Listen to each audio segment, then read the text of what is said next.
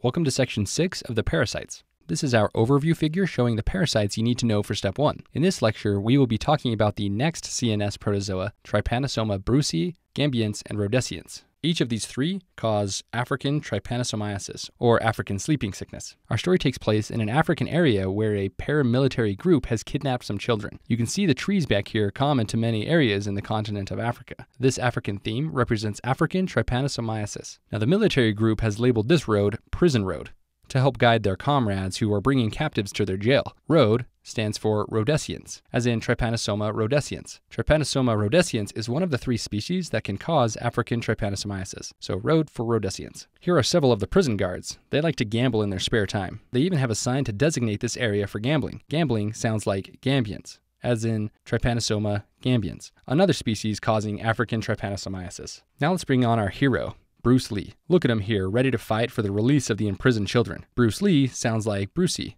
as in Trypanosoma brucei. It looks like Bruce Lee arrived just in time because right now the guards are releasing all these teeny flies on the children to bite them. This is a cruel torture to be bitten by so many tiny flies. These teeny flies represent tsetse flies. These tsetse flies carry Trypanosoma brucei, rhodesians, and gambiens. So when they bite, they can transmit African trypanosomiasis. So again, teeny flies for tsetse flies. Look at these poor victims of the teeny flies. They are all bitten up and have those big red ulcers on their bodies. These ulcers represent the ulcers that bite wounds can create after a tsetse fly attack. Now look at this cool lamp hanging here. The heating nature of the lamp represents fever, and you can also see these assorted gems hanging from the fancy lamp. We like to use gems to represent antigens. This varied assortment of gems represents antigenic assortment, and due to the antigenic assortment created by Trypanosoma species, the fevers can go away, but then return later. So Trypanosoma causes antigenic variation, which leads to relapsing fevers over several months. If you look back here on the road, you can see that Bruce Lee has already had his way and beaten this guy up. He's now holding his head in agony. This represents the headaches associated with African trypanosomiasis. Before Bruce Lee attacked him, this guy was trying to radio his gambling friends to warn them. Bruce Lee just smashed up the radio as well. Now we can see that the radio is just emitting these garbled, unintelligible noises. This refers to the slurred speech that infected patients often demonstrate. So garbled radio for slurred speech. Now look at this innocent fisherman. He's just trying to make a living and he happens to see these imprisoned children. I'm sure if given the chance, he would hop out and try to help Bruce Lee free these children.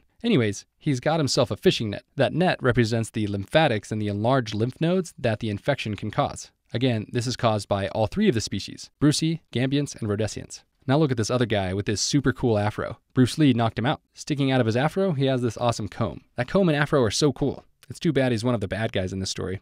Anyways, comb sounds like coma, which is one of the results of African trypanosomiasis. This brings up another important point. African trypanosomiasis is also sometimes called African sleeping sickness because it can lead to a coma. Back here, we can see that the guards have digged a shallow grave for any of their victims that pass away. There's some bones in this pit. Tragic. This represents the fact that the infection often leads to death. As a recap, patients can get fevers and headaches and have enlarged lymph nodes.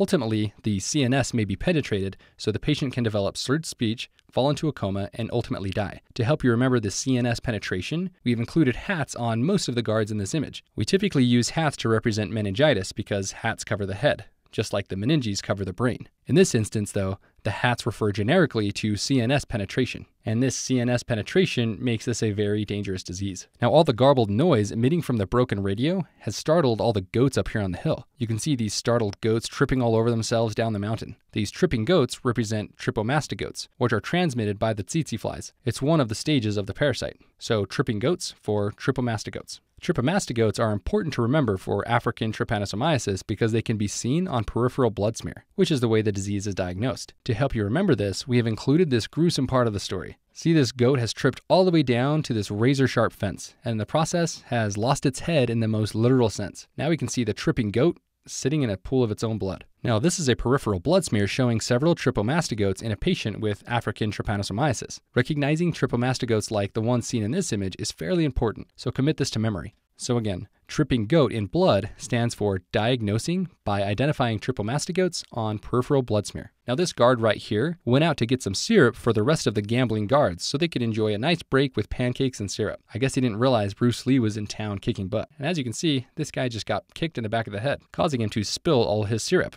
If you look closely at the bottles, you can see they are shaped like a man. This man is the mascot of this particular syrup company. Anyways, this syrup man represents suramin, an effective treatment for African trypanosomiasis. For examination purposes and for your future career as an excellent physician, the only pathogens suramin is used to treat are the Trypanosoma species in this image: Trypanosoma brucei, gambiense, and rhodesians. So if you ever see this medication, suramin, think of African trypanosomiasis. One of the guards' favorite drinks is Mellow Yellow. These guards like to stay fully stocked on this drink. Unfortunately, Bruce Lee won't let them enjoy Mellow Yellow or syrup. When this syrup carrier was kicked in the neck by our hero, the table of Mellow Yellow cans was knocked all over and spilled everywhere. These rolling cans of Mellow Yellow represent melarsoprol, or Mellow Yellow rolling. So, melarsoprol. Melarsoprol is another good treatment for African trypanosomiasis. Just like suramin, melarsoprol is basically only used to treat these pathogens on this image, at least for board exams and for real-life situations. So if you see melarsoprol, think immediately about African trypanosomiasis. Now, there was also this large protein drink sitting on the table. These guards can't just live off syrup and soda, after all. They need some real sustenance in the form of protein. This spilling protein drink will help you remember that trypanosomes are protozoa. Protein, protozoa. Now that we've covered the image, let's review with a question. A 15-year-old boy presents to a humanitarian outreach clinic in South Africa. His mother is speaking for him since the patient is poorly responsive. The mother states that she saw 3 red, unexplained wounds on his arms 1 week ago and did not think much of it at the time. He has had a fever for 3 days and recently complained of being really tired. This morning, he was barely arousable. On physical exam, the patient is somnolent. The 3 red wounds are ulcerated and presumed to be bite marks. The physician is concerned about a protozoan parasite penetrating the patient's central nervous system. The patient is admitted to a nearby hospital and administered melarsoprol. Which of the following is true regarding the most likely causal organism? A. Diagnosis is confirmed by the presence of cysts on a blood smear. B. Fever cessation indicates resolution of the disease. C. Mosquito eradication will not prevent disease transmission. D. The red wounds indicative of bite marks were likely painless. Now, hopefully from the question stem, you notice that this patient has African trypanosomiasis, or African sleeping sickness. He lives in Africa and he's somnolent. There are multiple pathogens that can cause somnolence, but the use of melarsoprol is a dead giveaway for this particular disease. Remember that melarsoprol and suramin are basically used only for African trypanosomiasis. And with this in mind, which of the following is true? That would be choice C. Mosquito eradication will not prevent disease transmission. After all, African trypanosomiasis is transmitted by tsetse flies, not mosquitoes. Recall these teeny flies here represent tsetse flies.